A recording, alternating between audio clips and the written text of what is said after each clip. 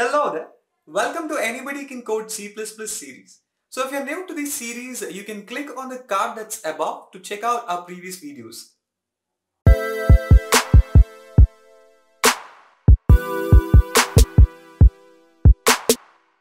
Hi there, welcome back to the ABC series of C++ from Facebook.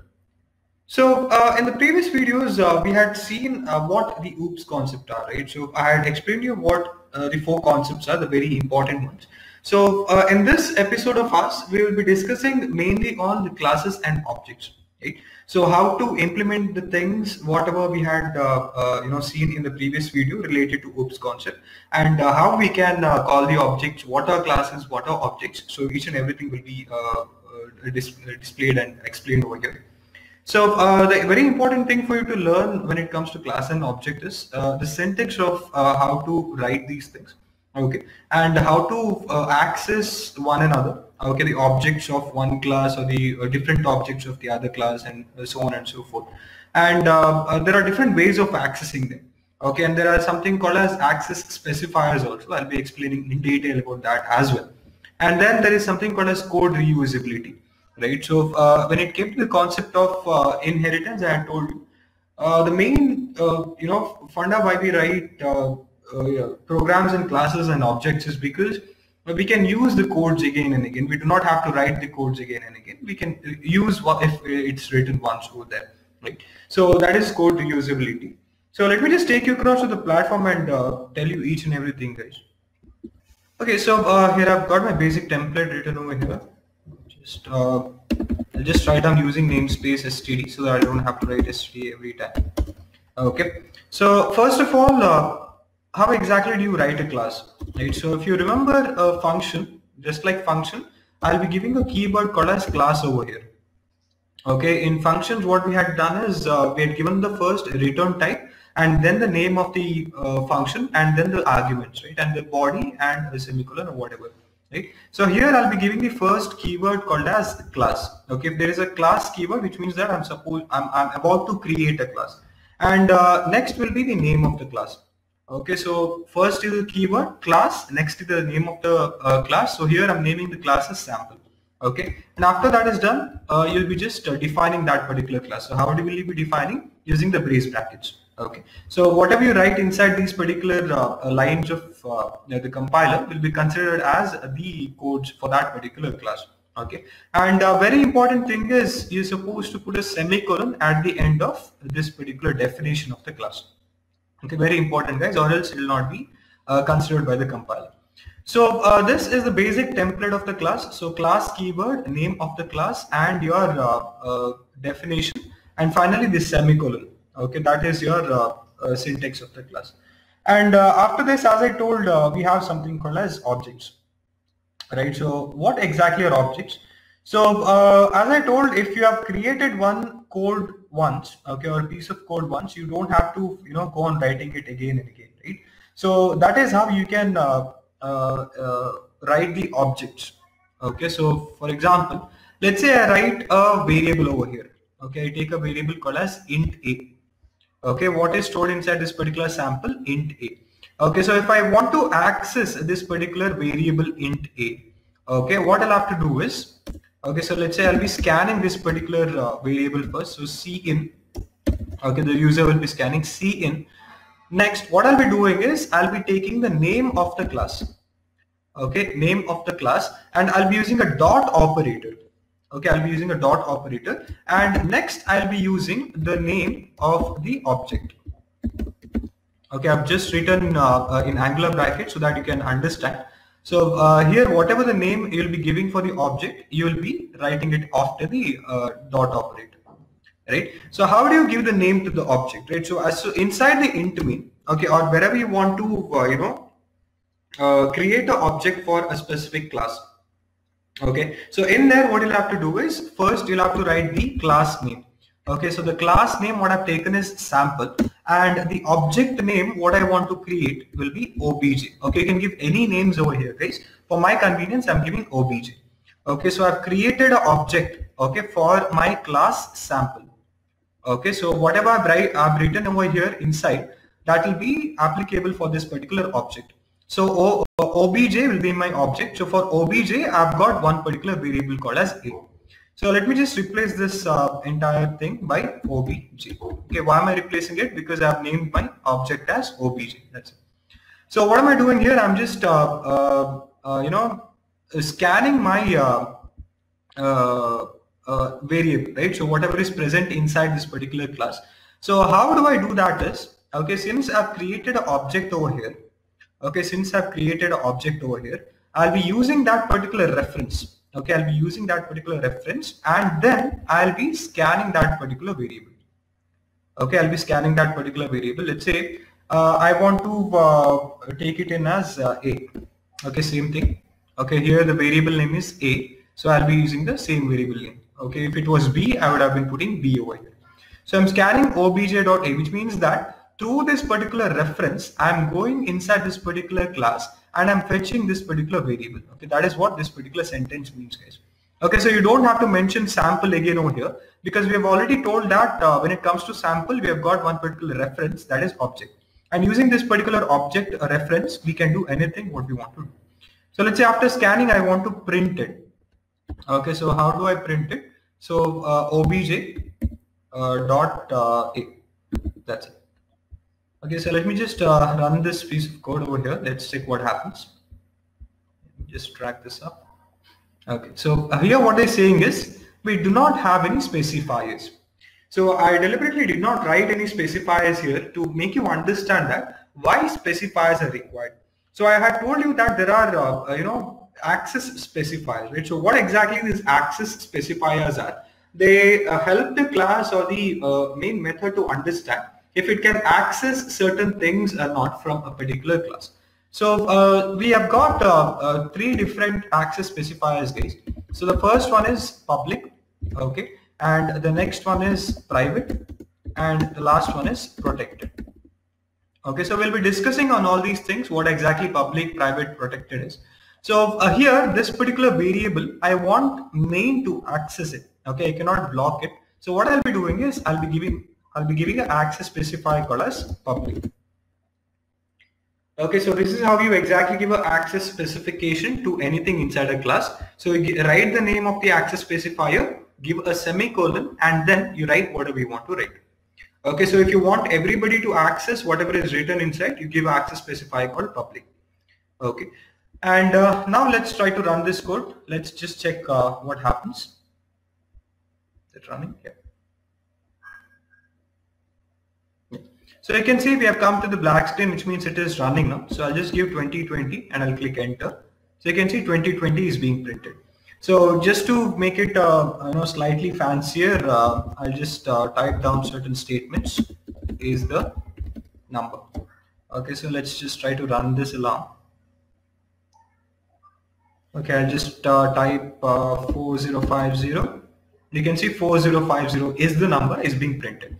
So we are directly accessing the variable, that is integer variable a from the class without being declared inside the main method or the main function, right? So this is how you can access a class, object, and the variables and whatever is present inside the class. So I hope you have understood how to create a class and how to create an object, okay, and how to access an object, guys. So now let's go for private access specifier. So you have seen what a public access specifier is. Now let me just create this as private.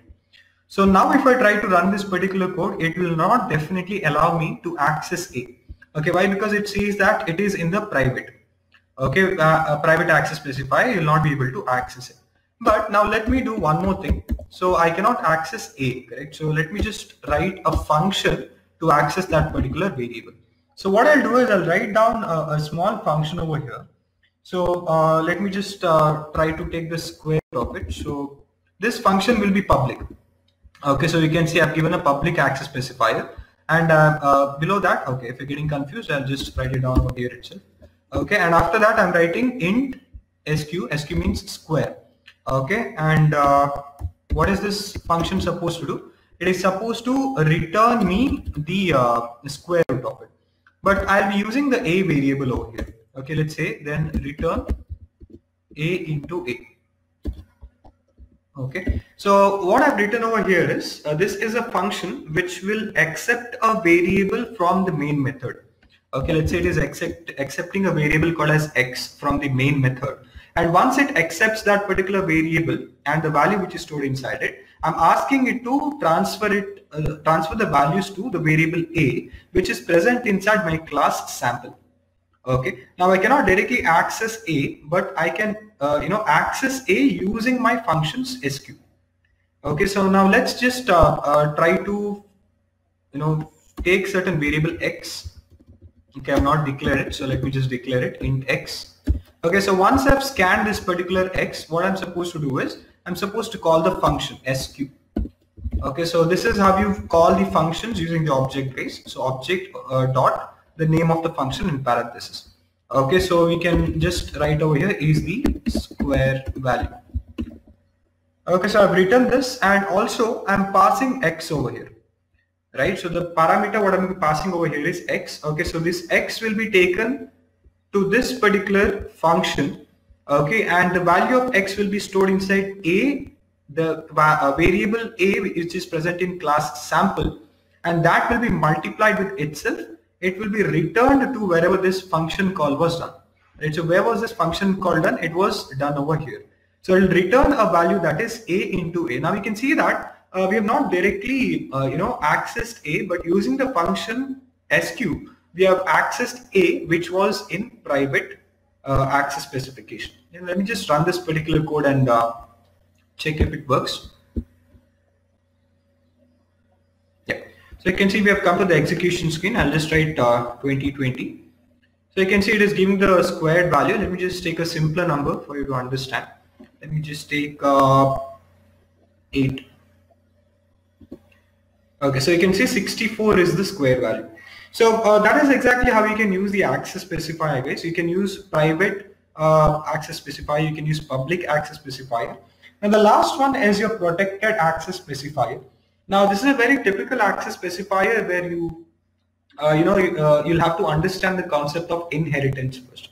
Okay, so before going to that particular idea, let me just try to do certain more things related to the same code.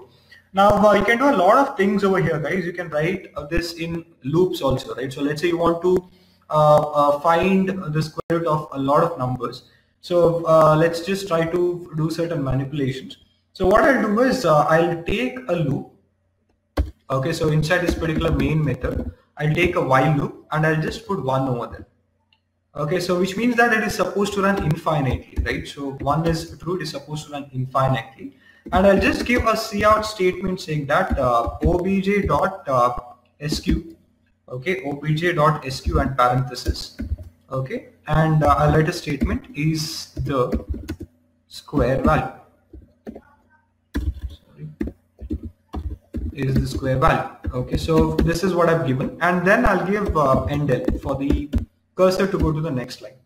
Okay, so this is what I've written, but I'm not supposed to make it an infinite loop. So over here I'll do a small change. Okay, I'll do the calling over here again.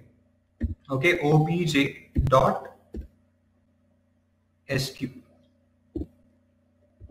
Okay, I've done the calling over here, and inside this particular function sq I'll do certain small changes. Okay, so what I'll do over here is I'll just scan the variables here. Okay, so you can see I've not scanned anything over here. So first what I'll do is I'll scan the variable over here. So I'll just declare a variable called as x. So if I'm scanning the variables over here, I do not have to write any parameters inside the functions, right? So I'll just remove this parameter. Okay, I've declared x. Okay, let me just scan x over here. So I've scanned x. Okay, and then I'll just write a conditional statement that if my x value is greater than 0, only then perform the operation which is given below. Okay, the operation which is given below is returning the square root of it. Okay, else it is supposed to return a 0. Okay, so it is supposed to return a 0. Now what you can see over here is, guys, if you can understand this, see what is happening here is while obj.sq, so here the function call is being done and it comes to this particular function over here. Okay, and it will ask the user to give certain values, right? So now let's say the user will be giving a value 5. So 5 is greater than 0, so it will be stored inside a, and 5 into 5 will be returned to this particular function call. So while 5 will be there, so 5 means obviously it is true. So while true, see out 5 square. Okay, so sorry, 5 into 5, that is 25, right? So 25 obviously true. So see out 25 is the square value. Okay, so that is how exactly it will work. So let me just run this code for you and tell you how it works. Okay, so we have missed one parenthesis is what it is saying. Yeah, we have missed one parenthesis for the function. So let's just do it again. So we are in the batch screen now. So first I'll try to give a very simpler value, let's say 6.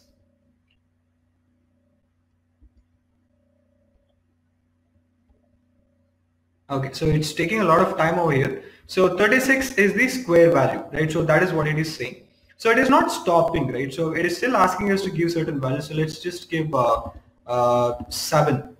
Okay, it's repeating twice here. Okay, now let's just see what it is later. But it is saying 49 is the square value. Now as soon as I give a 0, okay, it terminates the program, which means that this condition is being checked, right? So if it is 0, okay, it is returning 0, and while 0 means it is just closing that particular while loop. It is not printing anything, right? So why it was being printed twice, so you can see over here 7 and 7, it was asking us to give the values twice, right? So that is because here first cin will occur, right? First cin will occur because the function call is being done. It will come here, it will ask us to enter the value. Okay, and again one more time obj.sq. So again one more time what is that, cin will occur. So cin is occurring twice, so that is why the compiler is asking us to type twice. So what you can do is you can just tell the compiler, or you can just modify the outputs like, this is my first output, and the first output I want to find the square root of 7. Okay, I want to find the square root of 7. So 49 is the square. Okay, next, this is my second output or the input what I am giving. And in the second input, I want to find the square root of let's say 9. Okay, and 81 is the square value. And as soon as I give 0 and click enter, you can see the loop terminates. Okay, so this is how you can write codes very beautifully when it comes to classes and objects. So as I told, we have got one more access specifier left, that is protected access specifier. So when it comes to the concept of inheritance, you'll be able to neatly understand why we have one more access specifier called as protected, guys. So till then, I hope you have understood, and please try to code on your own, guys, and try experimenting based on classes and objects. And we'll definitely try to do a lot of stuff in the next videos. Okay, so practice and happy learning. Hope you liked the video. Do not forget to subscribe and do click on the bell icon so that you get notified when the further videos are released. And also check out our Instagram page and WhatsApp broadcast services. The links are in the description below.